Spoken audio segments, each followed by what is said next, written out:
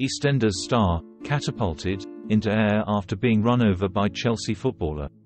Chelsea player Wesley Fofana left Eastenders legend Dean Gaffney with a broken collarbone after being hit by his Lamborghini. While on a night out in London, Dean was hit as he attempted to hail a cab on King's Road, Chelsea, resulting in a hospital stay. The 45-year-old actor, best known as Robbie Jackson on the popular soap, has never spoken out about the incident, which occurred back in December 2022. At the time, Dean was not even aware it was the footballer's car that had struck him and sent him to hospital with a broken collarbone. Wesley passed a breathalyzer test at the scene and was not held responsible for the incident. It was a nasty accident, and Dean said afterwards that he was lucky to be alive and was counting his blessings, a source told The Sun.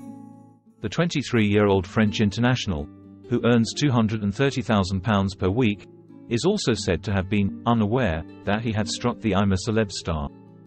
The source continued, "He just left a night spot and was trying to get in a black cab when the Lamborghini hit him in the midriff, catapulting him into the air. He was out cold and his mates were all really worried. The emergency services gave him pain relief and he was patched up in hospital." Reportedly, Dean has not spoken out, as the incident was not anybody's fault and does not blame the football star or anyone involved.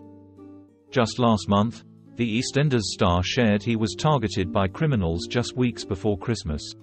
"I could get angry, but what's the point?" he wrote alongside the images of his damaged car, with glass everywhere. "Let karma work its magic. Xmas time in London, definitely a headache I could do without." Các bạn vừa theo dõi một sản phẩm của OK Spoiler. Xin chào và hẹn gặp lại các bạn video tiếp theo.